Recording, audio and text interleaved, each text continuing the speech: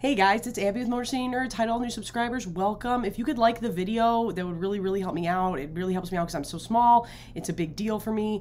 But yeah, I reacted to the first trailer for this, and I'm not going to lie to you guys. I think Napoleon is the thing I'm most excited to see this year. I love Ridley Scott, and right after Halloween, we were going right into reviewing a ton of Ridley Scott movies until this comes out. So I'm really geeked for this. I really am. I don't know if anybody will watch this because it's not the first one to come out, but I'm truly geeked for this, and I want to check it out, so we're going to. Let's just get right into it. I'm an idiot. I'm a moron. It looks so good. Like, visually, out of it just... General, we are discovered. I thought we'd just get repeat stuff, honestly. Wait!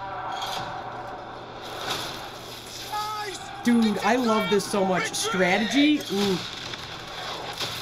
Napoleon was wild. I need people to understand that. He was... I'm not built like other men. Ooh, let's go, Joaquin! Move along now! Those in power only see me as I feel like fit for higher modern office. music and old stuff got played out for a minute, but I like this so far. But I follow in the footsteps of Alexander Stop. the Great and Caesar.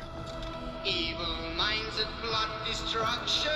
If you look down, you'll see a surprise. They must have so much because they're showing us a lot. Let's go, my dude. Let's go. I must warn you, I will not lead a second in command. I will win by fire. I am destined for greatness.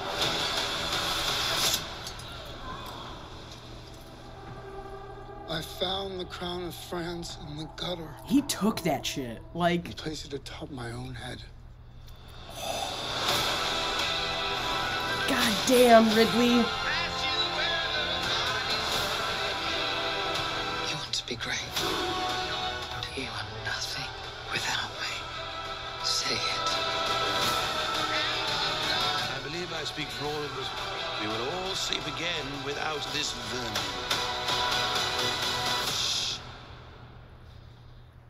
Whose country are we in? Ooh, my boy. Let's go. Mine. Oh my god. This looks so good.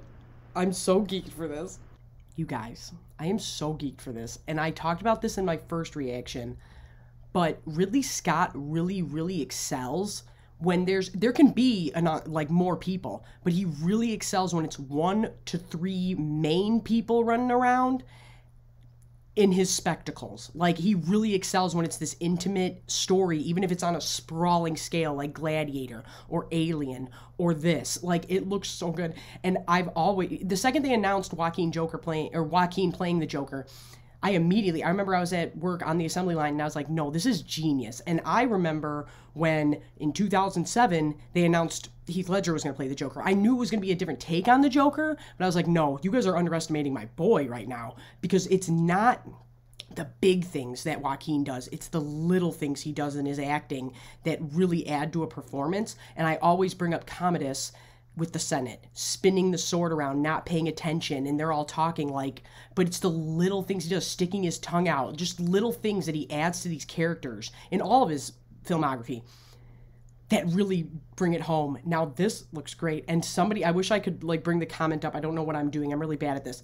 It was my favorite comment I've gotten in, like, 6 months, and it was on the first reaction I did, and he said, in my head, this is Ridley going back to the character of Commodus and Gladiator. And this guy, like, this Napoleon is just him reborn and getting to do more. And I'm like, oh, I really like that. I really like that, coming at it that way. That's really cool.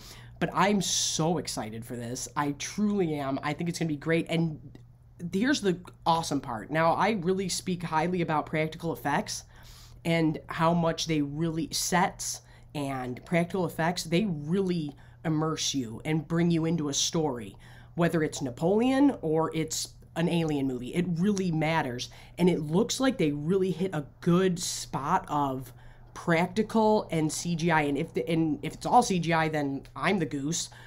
But it looks like they found a real sweet spot with this. Those horses flipping and stuff, that did not look computer generated. And Ridley Scott likes that spectacle. He likes over the top. I am so excited for this. I'm geeked for this. And other things, I was like, do you want to know what? Don't really have to see it in IMAX. I don't really care about seeing the Barbie movie in IMAX, even though you guys know I hyped up Barbie all the way to it coming out. I was like, people are underestimating this movie. But there's certain things like Oppenheimer. But this, I mean, Oppenheimer, everybody should have wanted to see that in IMAX. Christopher Nolan, king of IMAX, was doing it. Even more so than that, I want to see this in the IMAX. I really, really do. And like I always say, don't get gypped, because a lot of places will tell you they have an IMAX and it's just the screen stretched more, and it's not actually an IMAX screen. So know that before you go, and ask your theater if it really matters to you. But it'll look warped sometimes, you know what I'm saying? But yeah, it'll look like off if you go to one there. They're like, it's an IMAX, and really it's not. In Michigan, we're lucky enough to have two. We have one in Ann Arbor and one in Dearborn. And let me tell you, I'm going to be seeing this in the IMAX. I'm so excited for this. And I'm not smack talking Ridley Scott in any way, shape, or form. But like, I thought Prometheus was beautiful but dull. And honestly, I think that suffered from having such a great cast. And like I said, he's better with these intimate groups. And I think this is going to be absolutely outstanding, and I think it's going to be great. And Joaquin normally doesn't sign on to things. Well, he's buds with him, but still, he doesn't sign on to things where it's like, if it ain't worth my time, I'm not doing it type deal. So I'm really geeked for this, and I'm Abby with MotorCityNerds. I'm on OF, I'm on TikTok, I'm on all the things down below, and yeah. Napoleon, I'm really geeked for Napoleon. Plus, Napoleon is such an interesting historical figure. He really is. Like, he was wild, and there's always rumors around his death, and I'm like, in my head, I like to think, no, the same thing that almost killed me killed him, because I had to get 4 feet of my intestine removed. And they say that stomach issues are what killed him, but either way, I'm so geeked for this.